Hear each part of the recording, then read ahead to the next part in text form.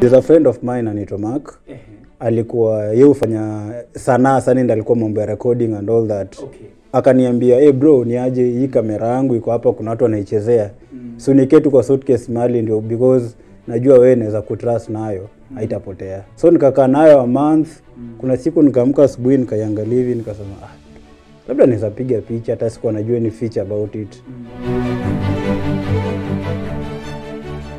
Hello everybody, welcome to Sanaa na Mitindo. Remember, we air every Wednesday at 8 p.m. and today we finished the series of Kenya's finest photographers, and in the house today tunamaliza na guest ule munoma kama kawaida venye tunasemanga, tunaletanga the best of the best, and in the building today I have none other than Sadique. Sadique, karibu sana kwa show. Asante sana MC Barak. Karibu sana. We are excited to have you. Thank you. So maybe someone is watching you for the very first time. Tumecheki kazi zako. We'll be showcasing some of your work on the show. But maybe mtu hajui kazi yako na hajui what you do. You can introduce yourself.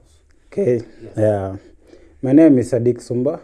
I am a photographer, a videographer kidogo, an editor, designer, and everything to do just with creative.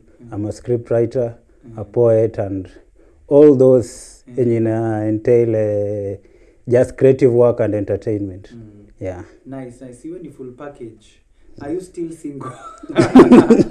na watetea watu wangu. So karibu sana. We are excited to have you. So maybe we would like to know you now from pale chini. Kwenye hii story yote ilianzia. Okay. Were you always artistic as a child? We can start with that. Yeah, mimi nimekuwa nikifanya art for long. Nilianza na drama festival, of course. Okay. Watu waanzia hapo shuleni. So that is back in 2004 nikiwa primary. Wow. Tulikuwa tuna St. Peter's Boys, Mumias. Yeah. Was it a boarding school? Yeah, boarding school, but ni day and boarding. So mimi nilikuwa day scholar because it's just karibu na home, so it was easier for me. So basically you were always artistic from childhood. Yeah, tulikuwa tunafanya drama and all that, and my mom used to support me so much. Yeah. Oh, nice. So primary was St. Peter's. Where did you go to high school? High school ilikuwa Chavakali High School. Pia nilikuwa, but nilianza drama form 3. Form 3. Yeah, because nilifika huko, the standards that were in primary ilikuwa so high that sa nikifika high school nilienda naangalia hall napata awezi zinabo, because they were not that good until form 3. Ndio tukapata now a new director, ndo nikaenda kwa hall nikaona now this is a serious person I can work with, because nice. Sikuwa nataka ni waste your time yangu, you participate in something. Yes. Then inafika the first or the second level mnashindwa. So I chose to do other activities. Ilikuwa football kidogo, rugby, kukimbia wale sijui form 1 skuma nini all those things.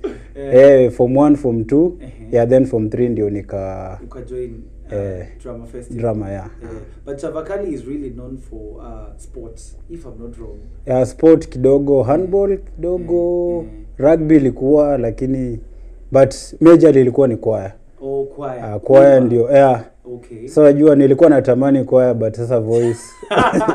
Okay, kuna voice ndio, but sasa now the musicality na hiyo unaitoa ilikuwa inanilemea sana. Unaenda auditions makasi ulishajuja unaamua just let it go. Watu wako na soprano. Not really. Sema ati they were unfair. Ni mitu ndo sikuwa natosha mboga. Hauko na talent. Ya kuimba hiyo, even up to date mimi kuimba kidogo ni it's not my portion. Okay, so from Chavakali, where did you go to? KU. What did you study in KU? I did microbiology, BSc microbiology. Wow. Yeah. How was the experience in KU? Sasa hapo ndo tulikuwa na conflict, because I passed my KCSE. Okay. Nikaamua I want to do media, but sasa unajua to the African parents. Hiyo mambo ya that sector is flooded, go and do this one because this is a marketable course. Microbiology. So nimekuwa KU, but I've known lecturers in the theater and arts department more than I've known the lecturers for microbiology. Unaona, because I related more na media, because that's what was my passion. Yeah, so ilikuwa tu hivyo, but passion yangu ilikuwa kwa sanaa. So yeah, hiyo ingine ilikuwa mzazi but ni sawa. Yeah. Okay, mzazi, wazazi mnasikia. So after you finished KU, why did you start videography and photography in KU, ama ulienda tena ukasoma tena professionally to enter into videography? Photography it was a mistake. What? Sikutaka hata sikuijua tunaweza piga picha, ama sijai kuwa hata na interest. Okay. I used to do sanaa all through, act nini, poetry. Nilikuwa nikijita stage name Rogo Mshairi nini na perform and all that. So kushikilia hapo before uendelee. Hebu tupigie shairi moja. Hawezi tuambia wewe ni mshairi, poet. Kwanza hiyo umeinsist. Can you do for us maybe just a line or a verse? Okay. Kumbuka. Nakumbuka mob. Sawa. Okay, my favorite ni kuna moja inaitwa Kinolewacho, ni just someone mtu anabembeleza msichana mpaka venye anampata and all that nini. Come on, give us that one. Kwanza hiyo. Okay, so ndege nimemkamata. Yuko kwangu sio siri. Binti nimemfumbata. Mistari inanipotea kidogo but I had not rehearsed it but labda nikikumbuka. Kwanza hiyo Kiswahili bwana unatupeleka pwani but you will have to do that when we end the show. Okay, sawa, acha nifikirie tukimaliza show. I promise to give you shairi, msijali. Ni venye sasa umeniambia nimekuambu. Haya tumalizie. So KU ulikuwa unajua na lecturers wengi wa theater and arts more than wa department ya microbiology. Yeah. So you entered into photography by mistake. So how was it? It was in 2020, corona ilikuja. Hiyo lockdown everything, so hakuna shows, everything. Kila kitu imekuwa ni indoors. Mlikuwa mnachapa shows kwa mashule? I used to do shows, yes. Alafu pia there's this thing that these people call jiggers. Au ni just okay, hiyo ni slang but these are just trainers in high school and primary, whereby you aid the girls and boys to perform in the music and drama festival. So it was a good hustle for us until when COVID ilikam, they were postponed up to date. Unaona, so kakwa ni hustle imeisha and you have to survive in this Nairobi. So nilikuwa I was in my house. Nilikuwa that was March. March mpaka June. You are jobless. 2020. You are jobless. Hakuna ile savings zako zote nikao unapatia landlord and all that. So there's lakini ulale nje. Ulipe nyumba ndio upate malipota kufia nje. So there's a friend of mine anaitwa Mark. Alikuwa yeye ufanya sanaa sana, ndio alikuwa mambo ya recording and all that. See, by then nilikuwa nikiona watu wakifanya but zero interest. Me, I just wanted to be a performer, not someone behind the before the cameras. Ni before ama ni behind? Mwenye anakuanga mwenye ana record sijui ni nani? Behind. Sawa. Before ni venye tuko hivi. Haya sawa. So venye alikuja akaniambia bro, ni aje hii kamera yangu iko hapa, kuna watu wanaichezea. So niketu kwa suitcase mali ndio, because najua wewe naweza kutrust nayo haitapotea. Na at least unajua au upendi hizi vitu, so hata sidhani utaitumia. So nikakaa nayo a month. Kuna siku nikaamka asubuhi nikaiangalia hivi nikasema labda naweza piga picha, hata sikuwa najua ni feature about it. Ndio hapo ndo nikaanza kupata interest. Nikamwambia Mark, ni aje unipatie kamera yako basi mimi nifungue studio, staying in a one bedroom house. Nikamwambia hii sitting room yangu hivi naweza kuwa nikipigia hapa picha, alafu everything iko hapa ndani niweke kwa bedroom huko hivyo, so that tuko napigia hapa hivi. But nikifanya hivyo so naive. Ningekuwa najua what photography entails, singefanya. Singefanya cause it's so expensive, it's so exhausting. It's a venture yenye ni poa, yes, but if you know what it takes to do photography, unaweza ogopa, si ati natishia mtu or anything, because ile yenye if you want how to go professionally. So I was so naive, I was so green about what is coming. Ilikuwa tunafanya wacha tu mimi nifanye all that just for fun. So tukaanza kupiga picha hapo, nikapaint ukuta white. Nikatafuta ka stage kadogo hapo hivi, hizi mapalette hizi nikaunda mbao tu hapo kitu mtu kukalia, nikaanza kupiga picha. So just mimi nikipiga picha kwa macho yangu zilikuwa zinakaa poa. Wow. Like so kuja kwa reality. Compared to what others are doing. Now how others hata mimi siwajui, I don't care about them, I'm just doing it. Sija research, nafanya tu unafanya tu. Yes. So until someone akakuja akaniambia hebu enda Instagram angalie photographers wengine wanafanya nini.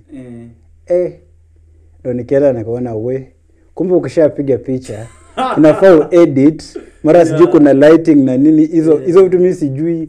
Mimi kwa tu simama cha. Wow. Unapiga picha. But then pia si ati ilikuwa inaleta do, it was just doing for fun. Not really for fun. Nilikuwa nafikiria kama to run studio, watu watakuja kwa studio wakipiga picha, tuenda kwa events tunapiga picha. Hata alikuwa na ile thinking ya tunaziosha, tununue ka printer tuweke hapo alafu tuzihang. Unaona? Because even though mimi nilikuwa na think. Yes. So kwenda hapo nika realize there's a lot I need to do.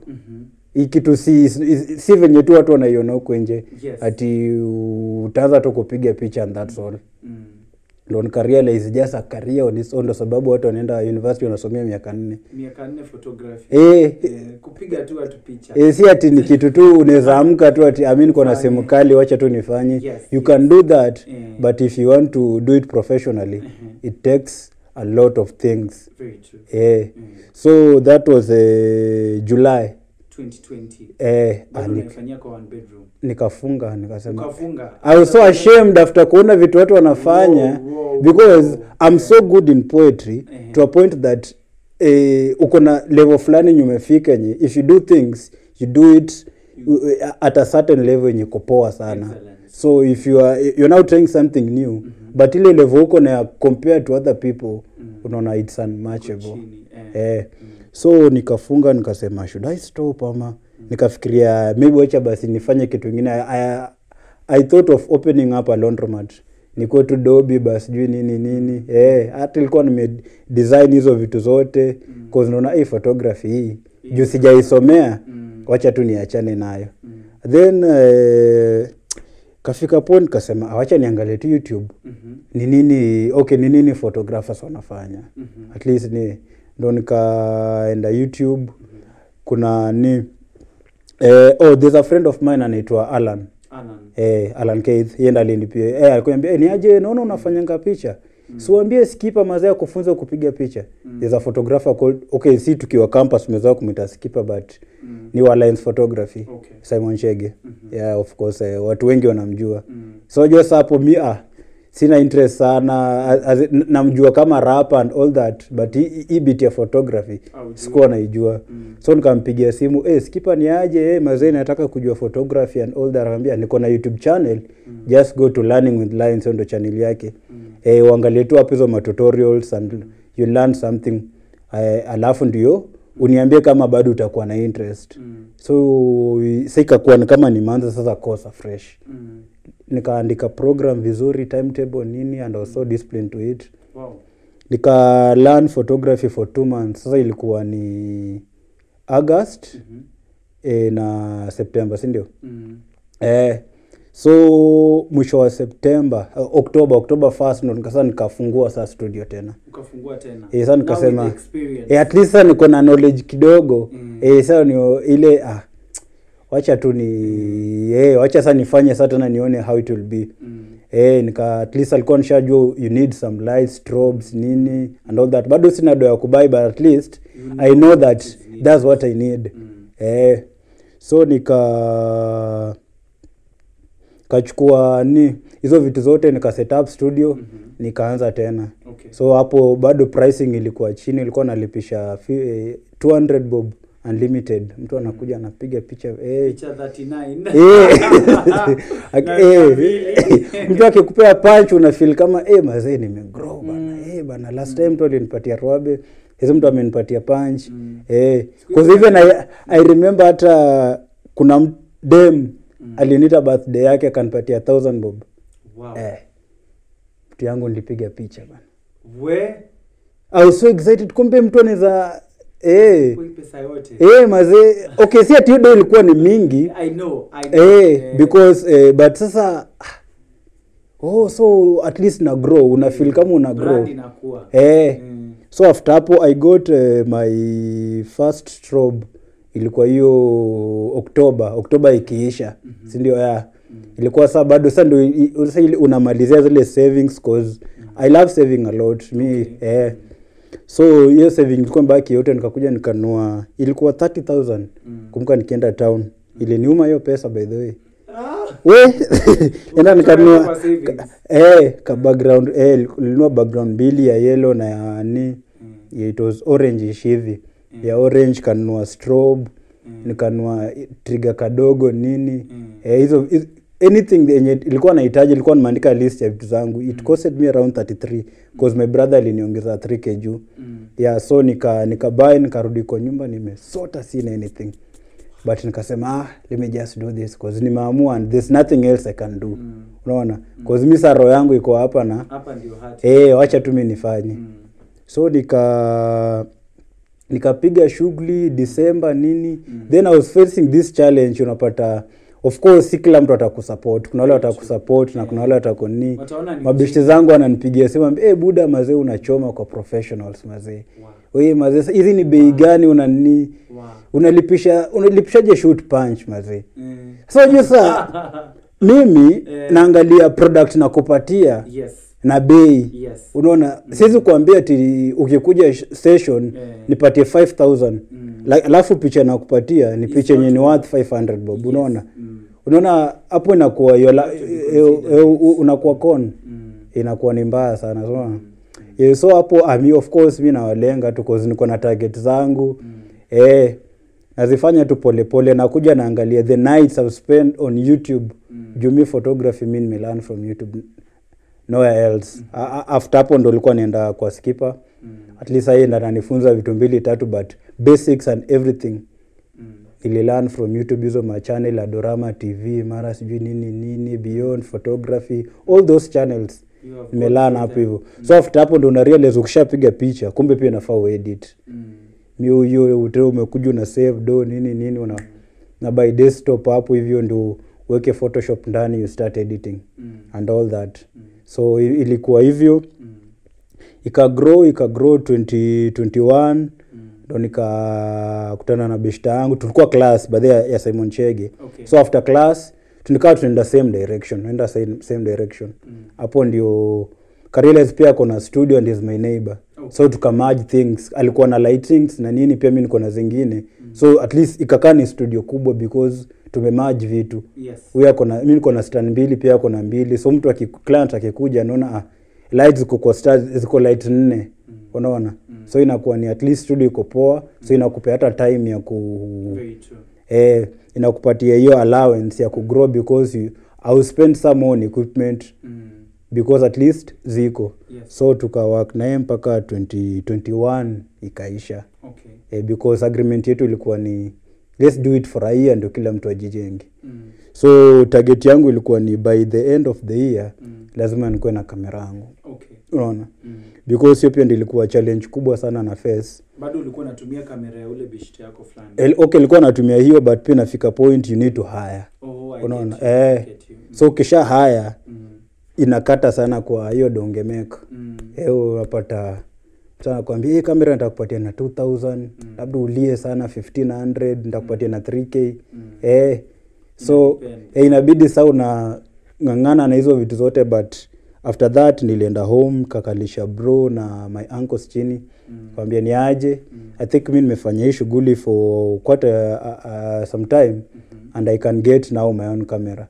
So yeye anakuambia ni aje, mimi nahitaji mnipatie I buy my camera. Kaniambia si hatuwezi kununulia camera, we can loan you so that you buy, alafu utarudisha. I so much appreciate cause we ili nifanya nikawork hard, juu angenipatia labda ningerelax. So ilikuwa ni you pay back in form of rent. Niko na my young sister kwa campus. So ikakuwa ni you pay back in form of rent. Unamlipia rent. Because that's the only way nitakuwa committed nilipe hiyo do. Juu sasa mwezi kiisha wanakuja waambia ni aje we mwenzako atafungiwa nyumba bana, si ulipe hiyo do. Yes. So ndio that's how I paid it, alafu ikakuwa sawa. Okay. Yeah. So what drives you as a photographer? Your journey is very deep. Napenda that your dream and your passion into photography ilikuwa birthed out of COVID. Maze. You don't appreciate about COVID because ilinifungua macho sana. So what cut you out from the rest of the photographers? Now that ukianza ulikuwa mahali huku chini unacharge 500, siku hizi red card imepanda juu. Haijapanda sana. So as in what cuts you out? What would you say is unique about your kind of photography? Unique. Okay. You say unajua watu husema ati mtoto angalia kisogo cha mamake, si ndio? Yes. Of course, as a person you look at your mentor na kuna vitu mingi sana utakopi about your mentor, si ndio? So mi style yangu sana na venye mi upenda kufanya mi ufuata sana venye skipper yeye usema na and all that. Utapata so hata venye thinking yangu na how to do things mi huenda sana na line yake.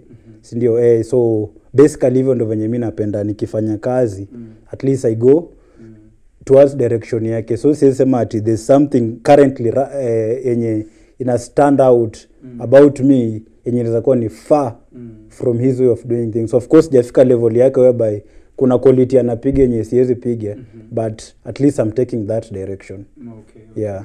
So ukirenda service zako nataka tuende outside photography kidogo tu. So tutoko as while your conversation is going on, we'll be sharing some of the photos you've taken. So ukirenda service zako za photography, which is one moment for you? Unajua umekuwa na zingine mingi zenye umesha mention. Which is one moment that you can't forget that was the most embarrassing? Ilikuwa hapenia ukiwa kwa shoot ama kwa event ama anything. You know, huwezi sahau. Embarrassing? Sidhani ni kuna moment kubwa sana ishainihapenia. Okay, ilikuwa nikianza actually hiyo birthday yenye ilikuwa nenda yenye ilipwa 1000 bob. Kamera ilikata kufanya kazi. Jeez. Sasa napigia jamaa yara niambia, bro, mio kamera hata mimi nilibuy just to hide it out. Me I don't know much about cameras. What? So kwa hapo sijui nitafanya aje and bado I'm so green. Na umehaya. So unajua bado I don't know much about it. Yes. Sasa nikaenda kwa hizo menu settings nini. Kwanza nilitoa kadi because kuna zenye nilikuwa nishapiga. Mimi mali popote nitapata reset. Mimi ni reset camera. Sijui nilifinya wapi. But baada ya kutoa kadi nika reset, sikakuwa sawa nikaanza kufanya. Nikaanza kujiuliza sasa ingekataa. Jeez. Ingekuwa ungefanya nini? Sijui hata ningefanya nini.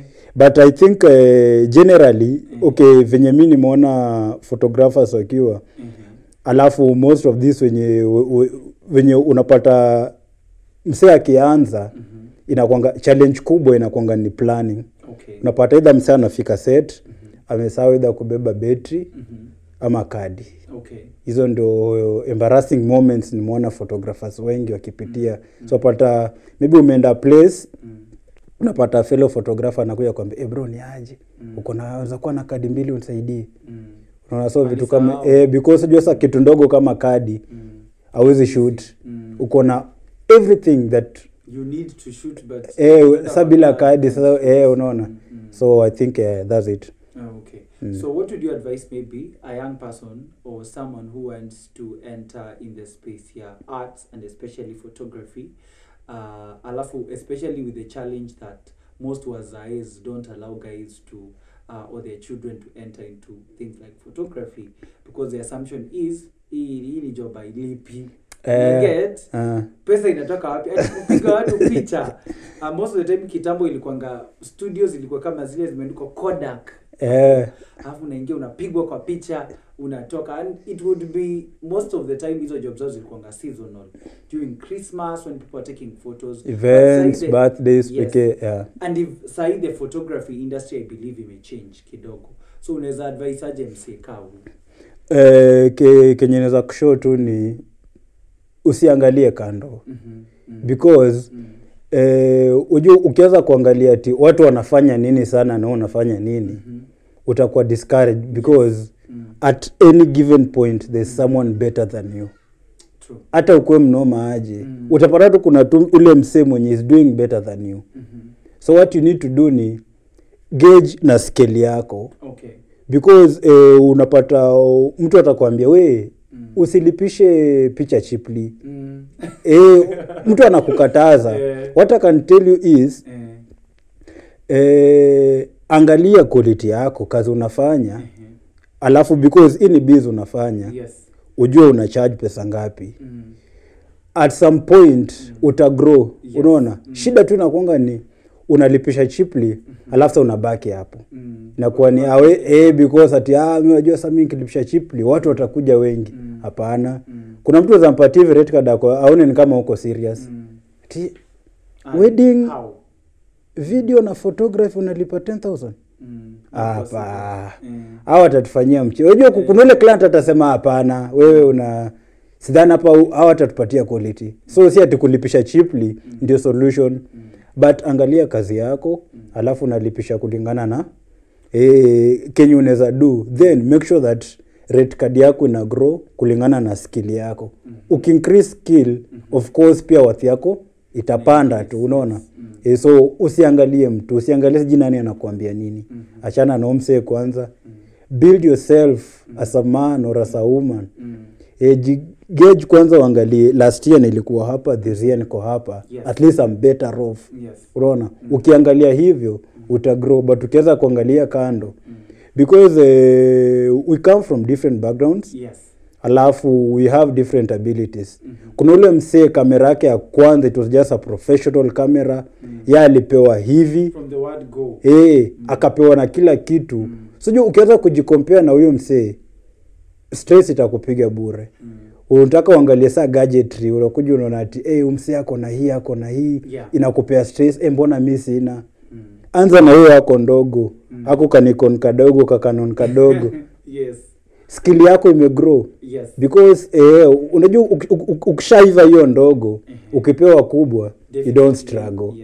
Yes. Ndio. Yes. Of course kamera kubwa inaweza overlook some things zenye kamera ndogo.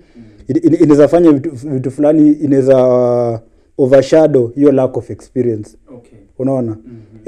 Labda tuseme hauwezi fanya kitu fulani with this camera, but ukipewa hii camera you can do it. So unajua hapo your performance inaendana na camera. But if you can work with this small one now achieve the best, ukipewa kubwa ama ukishapata hiyo kubwa unasonga tu ukienda. So focus on yourself. Nice. Tumeongelea photography sana. So sasa nataka tufanye pop quiz. These are just basic questions about yourself. Are you ready? Sawa. Question number 1. What is your favorite food? Tukisema leo hapa tunataka kupikia sembe ama nini, what do you choose to eat? Samaki. Samaki na nini? Kwa nini? Kwa sima. Kwa sima, hiyo sawa. Hayo ngo fresh kabisa. Okay, number 2. Your favorite gospel artist? In Kenya or beyond Kenya still? Sijui. Gospel? Sisikizi gospel. Okay, sawa. Favorite mobile phone application? Yenu natumianga sana? Twitter. Yeah. Okay. Number 3. Favorite hobby? What else you enjoy doing apart from photography? Carpentry. Yeah. So unajua kutengeneza vitu kwa mbao? Yeah, mi vitu za mbao napenda sana. Nice. Hata nilibuy hizo vitu ndio time niko free. At least I just make my but za palette si sophisticated kama hizi. Okay. Yeah. Favorite movie? 1,000 words. 1,000 words. Yeah. Favorite pet, and have you ever had a pet? I used to have a kapaka. Lakini kalinisinya juu ya manyoa manyoa kila mara. So because tukigrow home kulikuwa na kapaka, so ilikuwa penda nimegrow na paka sana, but so una realize Nairobi na paka pia. Ni kutriki. Acha tu ikae. Okay. So tumemaliza pop quiz. Okay, the last question nimekumbuka ingine moja. Favorite favorite destination? Is there a place you would want to go to, maybe place in unatamani kuenda na hujaienda? Yenye sijaenda? Yes. Sasa ni wapi? Unajua mimi sipendi kusafiri sana. Upendi traveling? Okay. Ila ni boat, I don't love traveling. Nikikwambia leo nataka kukupeleka coast au utataka kuenda? It depend. It depend. Si ati nitakuwa tu excited ati twende. It depend. Naweza kubali ama naweza kataa. Okay, sawa. So for someone maybe who is watching this show na anahitaji maybe ka inspiration or something, unaweza mpea tu parting shot on your camera. Just your parting shot. Mimi ni photographer, mimi si motivational speaker. I don't have to be a motivational speaker to or you can just give a big up to maybe your fans wako. My big friends. Big up to the CMG Posh Media Group. Of course hao ndo tumegrow nao sana kimziki, kisanaa. Kwa studio yetu tunafanya mziki, tunafanya everything, shooting and all that, photography. So big up to super producer. Big up to LDC. Oni msanii wetu pia ni Stitch Blaze and all those people. And of course big up to my mwalimu Mr. Simon Chege. Asante sana, amenifikisha mbali sana. Na mimi mu appreciate sana every time nikipata hiyo chance ya kumappreciate, I must appreciate him. Okay. Yeah. Nice. Na bado hatujasahau ulikuwa na shairi yetu. Shairi utanipea 30 seconds nifikirie, alafu ni napiga beti moja tu ama shairi lote? Beti moja iliko sawa. Beti moja tu. Sawa, nipe 30 seconds nipange kwa kichwa, alafu niseme, si ndio? Sawa. Haya. Nilikuwa na introduction fulani nilikuwa nikifanya. Wewe shairi. Sawa. This is your moment. Kwa nikiingia sasa nilikuwa naingia hivi. Hata picha nimepentiwa kwa nyumba, naipenda sana. Aha! Kumbe mmefika. Ni rogo mshairi, kinolewacho hupata. Ndege nimemkamata, yuko kwangu siyo siri. Binti nimemfumbata, amemeza misitari. Hawezi kufurukuta, huyu mtoto wa Nyeri. Kinolewacho hupata, na hii ndiyo habari. Man, that is awesome. That is really amazing. Kiswahili kimekukubali. Asante. Mimi kilinikataa. So, where can people find you on social media? I prefer sharing my business account, your personal yo. Sini udako mingi tu. You can share. CMG Posh Media, Instagram, CMG Posh Media, Facebook, CMG Posh Media, TikTok, CMG Posh Media, YouTube. Kila kitu ni CMG Posh Media. Website www.cmgposh.com. Okay. Yeah. Thank you so much for coming to the show. It has been a great honor. Thank you. Tumefurahi sana. Kwanza hiyo shairi, man. That is really awesome. I wish I had that skill. Lakini ni sawa. Nashukuru. So that was all from us here at Sanaa na Mitindo. Manze, mumesikia hiyo shairi. Kiswahili kigumu nakwambia mwenzangu. Lakini that was all from us. See you next Wednesday right here on Wema TV every 8 p.m. For now, goodbye.